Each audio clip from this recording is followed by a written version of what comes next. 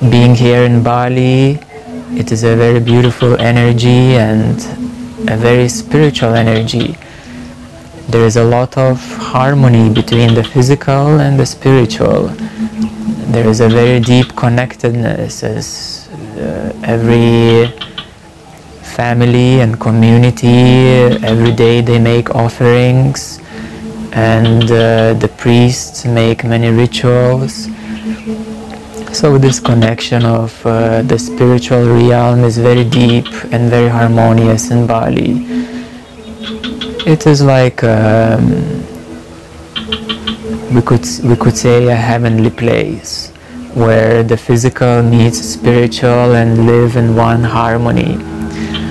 This harmony is obviously within us. So to connect with our true self is to experience a complete and total harmony. No matter what rises, no matter what passes, everything is part of one flow. At the same time, everything is still, nothing is moving. So consciousness is shining, illuminating, and the appearance of this reality, the appearance of this world is moving and changing like a movie, like a pictures in the cinema. So being fully connected with your natural self means being permanently established in the unmoving, unchanging, undivided consciousness. And that is freedom, that is bliss, that is wholeness. It is very also pleasant to experience the outer reality or the manifestation of the self, especially in this beautiful place where body feels so relaxed and nurtured, where the weather is very calm and the temperature is perfect. So this environment is perfect for the physical body. At the same time, the inner self is experiencing a lot of abundance, a lot of harmonious energies, because in the big cities obviously there is a lot of chaos, a lot of traffic, and everybody's rushing and being stressed, and there are a lot of things to do and problems to solve.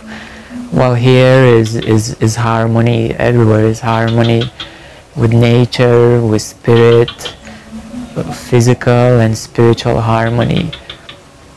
So this, we could say, is a manifestation of the true inner harmony, and it is beautiful to see. While having this inner harmony, it is beautiful to see the outer harmony being manifested on this island of Bali. So we could say that this is one of the most beautiful places to experience this true harmony. And of course, at first the true harmony has to be from within. Our mind needs to be still, our energies need to be flowing harmoniously, very open, so that everything is within the harmony. Being here is a big blessing.